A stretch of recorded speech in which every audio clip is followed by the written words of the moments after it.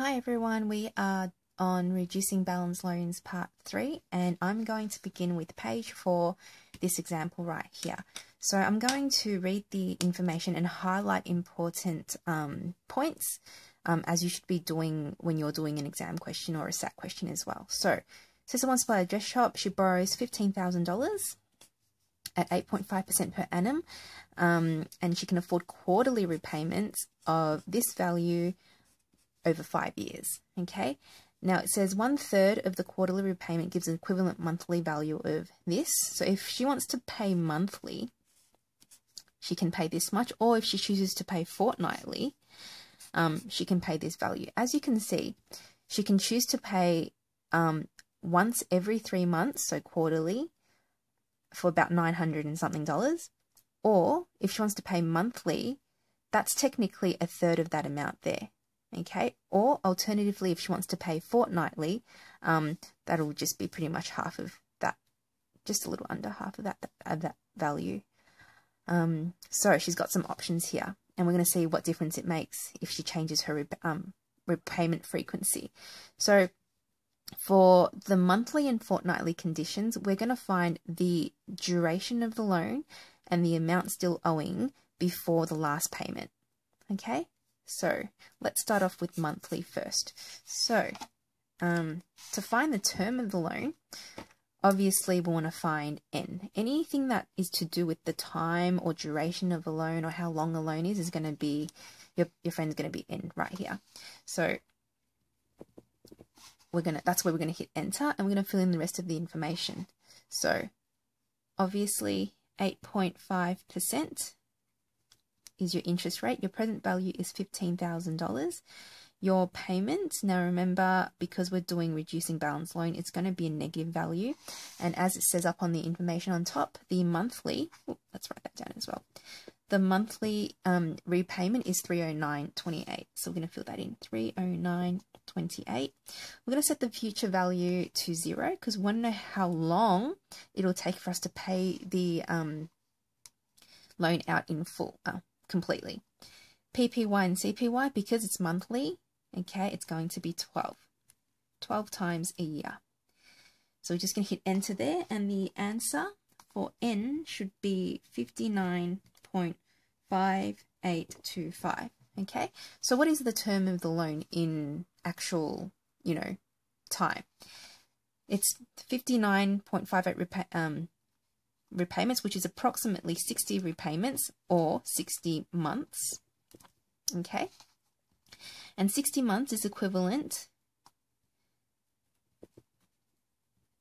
to 5 years, maybe just a little bit under 5 years, because as you can see, this is not exactly 60 months, it's just a little bit under, but within 5 years time, or 60 repayments later, the whole loan would have been paid off. Now, the thing that you need to look out for here is if the N looks something like this, what it's saying is that you need to pay 59 repayments of that value, and then there's going to be a little bit left over, okay? And that is the amount we need to look for in our next question. We want to find out the amount still owing before the last repayment. So we have 59 repayments of $309.28.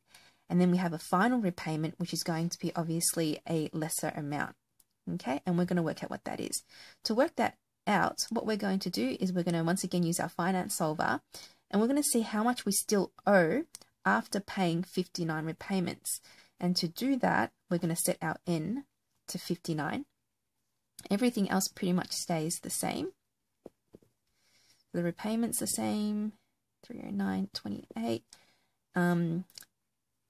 PPY and CPY are both 12, and we're going to hit enter in future value because we want to know how much we still owe after 59 repayments of that. So just before the last repayment, how much do we still owe in principal?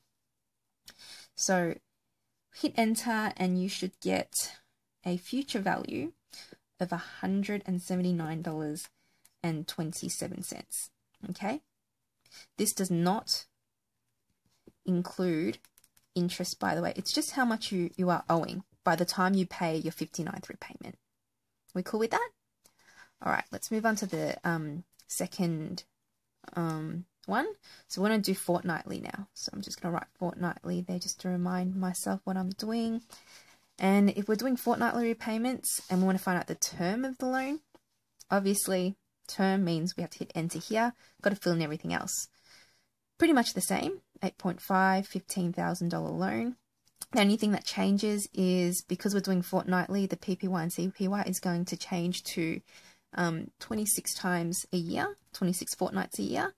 Payment, okay, your repayments is going to be 142.84. Okay, it's a different figure.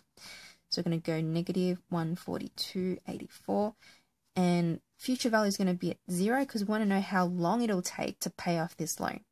So we're going to hit enter, and your N should be 128.8471, which is approximately 129 fortnights,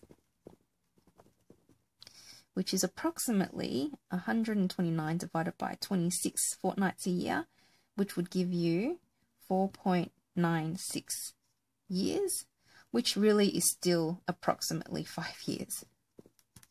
Okay, cool. All right. Now, as for the second part, how much do we still owe before, so prior to the last repayment? Well, our last repayment would be the 129th repayment. The payment before that would be 128. So we're going to set our N to 128. Everything else stays the same.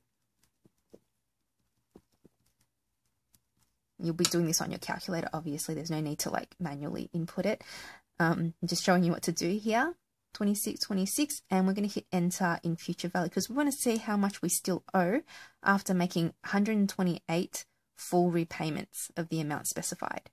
Now, once we hit enter, we find that our future value, or the amount we still owe, is $120.64, rounded to the nearest cents.